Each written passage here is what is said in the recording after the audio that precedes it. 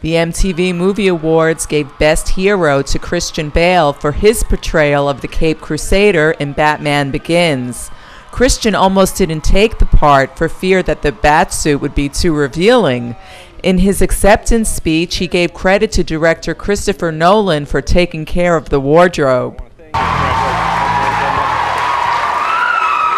Well, thank you very much for this. You know, I consider myself a very lucky bastard to be working in movies at all, so getting an award is very much appreciated. Thank you. I want to thank Chris Nolan, who directed Batman Begins. I want to thank him for getting rid of those bloody nipples and for giving The Dark Knight back some dignity. To Warner Brothers and to DC for backing us up on our endeavor. And obviously to Bob Kane, who created this most badass of superheroes back in 1939.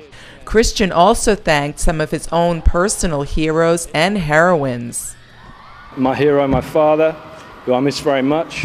The heroines in my life, my mother, my sisters, my lovely wife, who's my own personal Wonder Woman. And let me tell you, you can achieve so much when you got somebody like her standing next to you.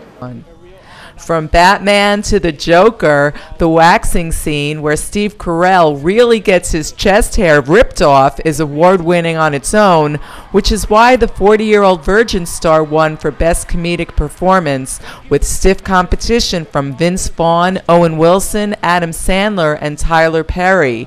Steve had a few people to thank, finally giving a shout-out to the former American Idol winner, whose name he screamed out during the chest waxing scene. Wow, this is very exciting. I have a few people to thank, so I wrote them down so I wouldn't forget anyone.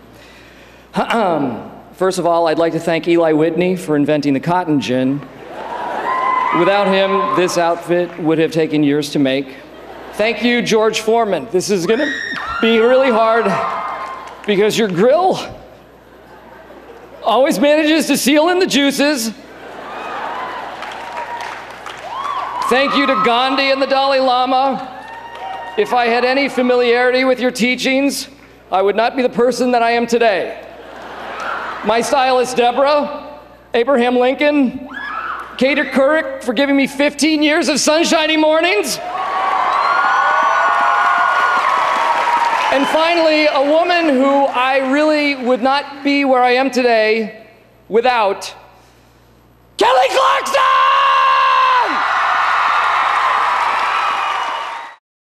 The 2006 MTV Movie Awards airs tonight at 9 p.m.